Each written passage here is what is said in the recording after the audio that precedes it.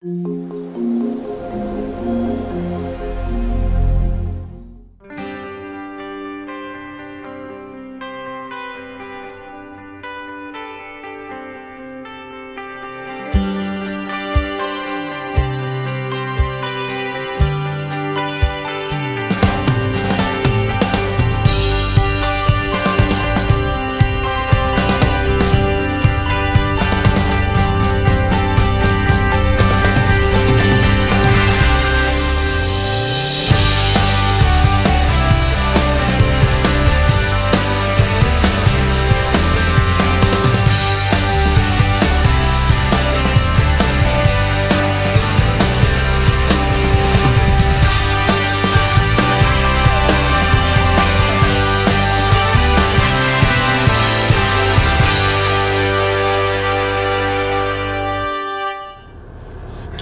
morning. Well, sorry. Good afternoon, everyone. Smiles behind Lupus.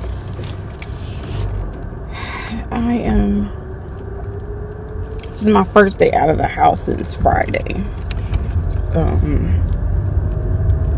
I literally slept till probably like 11:30 this morning, and probably would have stayed asleep if I didn't have to go to this doctor's appointment.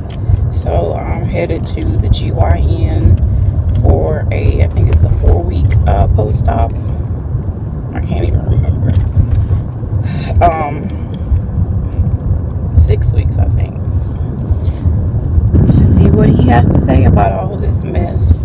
So tomorrow I see infectious disease again to see if they want to do the IV antibiotics. I really don't know a lot of the side effects because he gave me 2 names of IV antibiotic treatment that he would consider. One was vancomycin and one was a different one that I really never heard of. So I kind of want to get the aspects, weigh my options, because that Augmentin, it causes severe stomach pain and diarrhea, and it was very hard to take that.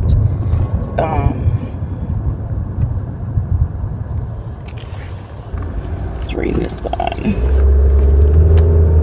It's a trunk or treat somewhere. I don't know if that's a church or something. But it's Halloween. I don't celebrate Halloween. I asked my husband if we're gonna pass out candy, and he was like, "It's up to me." So he was like, "We've been together 5 years. We ain't never passed out any candy." I was like, "Well, this is true." So our light stays off anyway, so it won't matter. So hopefully they will not knock on our door looking for something, because I ain't got nothing for you. So I know I was telling you guys, like, I wanted to start trying to do pescatarian or some type of autoimmune diet. So I pretty much narrowed it down to, there is a recipe. I've watched a couple doctors that swear by this bone broth. So I have all my ingredients written down, so the next time I go to the store, I don't know if it's going to be today or tomorrow, I'm going to get it, and pretty much I'll do the bone broth diet. I'll leave a link in the description box what I found on Pinterest, some of the plans and how to do it. And 1 week was literally or day 1 was proteins, for all your meals, and a little fruit, and then the bone broth, and then the next day is just all bone broth. It's pretty neat to see it. So I think what I'll do is, the days that I can have a protein, I'll just make it fish or something. I don't really eat a whole lot of red meats or anything like that, but I will make sure I can, the proteins that I can have, let it be fish or chicken, and slowly get myself weaned off of stuff like that and processed foods. I think my biggest thing is sugar. and if I'm out, I always seem to go to McDonald's or Burger King. So I told my husband we're done with most of our canned like vegetables that we normally buy on a regular. So I told him from this point on, we're just going to stick with getting fresh vegetables from the store. I may go to a farmer's market. Sorry if the sun is beaming. So I'm excited because I got to make some changes in my life to see if this will help. I know it's not going to take lupus away, but if it can decrease my chances with flares, then I'm all in at this point. Because I guess it took for me to realize, you know, being in a flare for 3 months has been really hard on me. And the fact that I've been stuck in bed since Friday evening, only to get out every, you know, to do the basic things. I'm just tired of living like this. You know, I just want to be able to have a healthier me. I want to be on this earth as long as possible. So it's time to just make some changes. So I'll have to look up some stuff on how to not have withdrawals from sugar, because when I tell you I eat a lot of candy. Like, I buy the big boxes of Starburst from Sam's. It's like 36, I think, in a pack or in a box. And yeah, that can last me for like maybe a week or two. I used to go through the bags of Starburst, like the $2 bags from Walmart, like 2 a week. And so now I just gotta come up with healthier options. I've done it before. It's not like I can't. It's just, I just have to make sure I have a whole lot of natural fruits available. So I think I will, like I said, I'll include this link and I'll try to get this video. So what I think I want to do is maybe start on a Sunday, because that's easier to probably start on a Sunday, just depending on when we get the groceries, because it takes the bone broth. It's like a 2-day process on making it. So I think I'll have to go to the butcher's to get the like beef bones with the marrow. So it's not something but it's like it can last up to a week in your fridge, and then up to 3 months if you freeze it. So I'll see how much it makes, and whatever is left I'll just freeze it, you know, for the following week so it doesn't go bad. So I'm excited. So guys, be my accountability partners and make sure I'm on it and I'm doing what I'm supposed to do. I'm just trying to go into it gradually and not be drastic. So if, you know, if I had a piece of beef, you know, but I know the difference from when I did nothing but like chicken and turkey, ground turkey all the time, to when I first started back eating like beef and stuff. Oh, it was miserable. So yeah. Alright guys, I will try to record when I get to the doctor's office.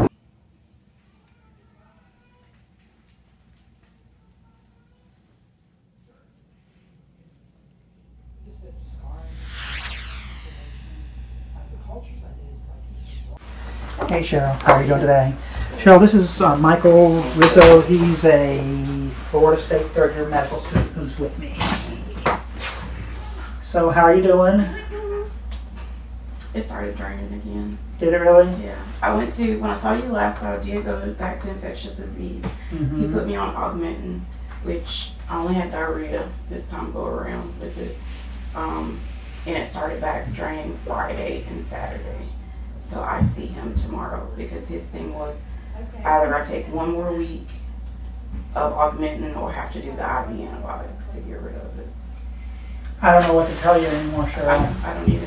Because I can't cut any wider than I did. I'm not cut, no. I don't know what else to do at this point. But I thought I was like, oh, I'm good. I felt good after I finished the antibiotics. I even waited till the following Tuesday to make sure everything was good. I started back on my CellCept, got my infusion on that Wednesday, and boom, Friday.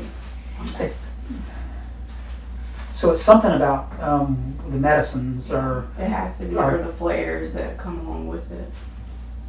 I just think IV antibiotics probably is the best. You know what I'm saying? Because sometimes oral just isn't as strong. How long is he going to try to keep you on it for? He just said a couple weeks. Nothing like, you know. So is he going to get you a PICC line, or what's he going to do? Oh, that's right. That's right. So what did he say? What he's going to put you on? It'll be vancomycin or something with a C. I can't remember. But I've never even heard of the antibiotic. No, it was something funky. We've used clindamycin before orally. So I see him tomorrow at 3. So I'll call back and let you know what he says. All right.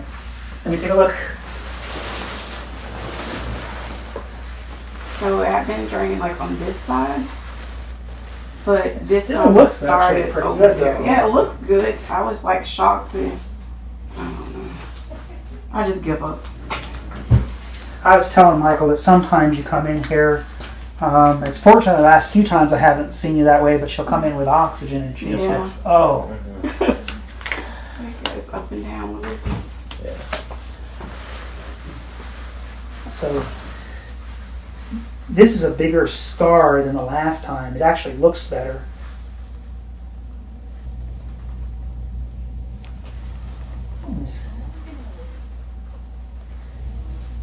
So right down here.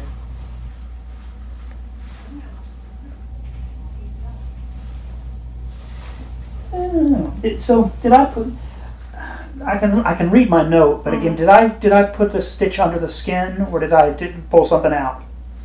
I think you put dissolvable under and the dermal. I think you had monocryl. Yeah. I don't know. It could just be that it's that it's just draining from that healing. Mm-hmm. I mean, it doesn't really look infected to me. Does it hurt worse? I mean, it's sore, but yeah, but that's hard. That's a hard rock incision on your mons pubis. Yeah. You know, that's going to take.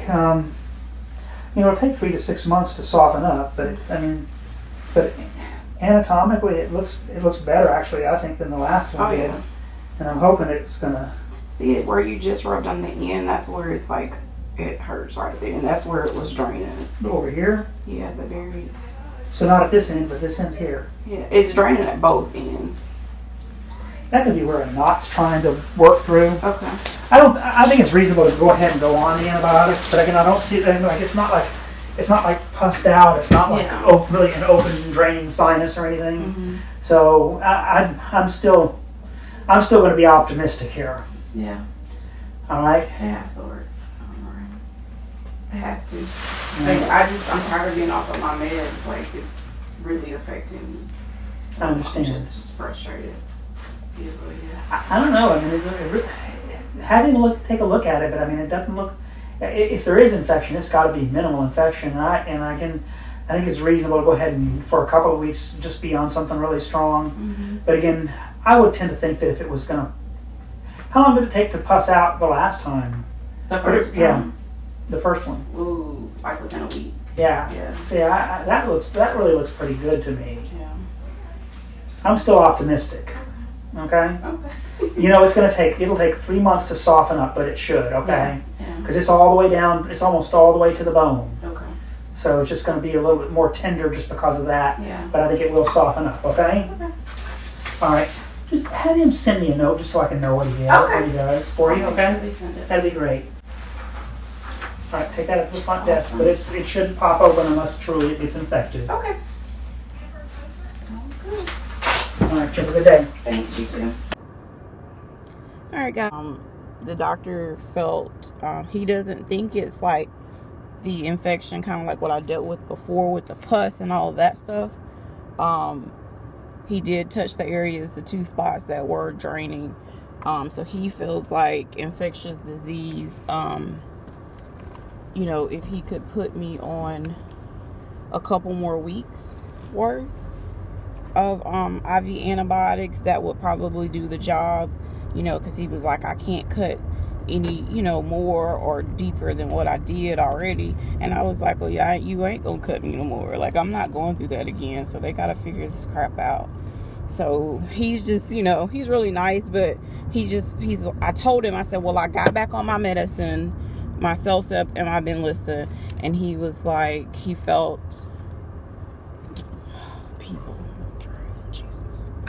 he felt that, he was like, maybe it's something with your lupus meds, because it does seem like when I'm on my meds, and like I told him, I said it could be that or the flares that I'm having.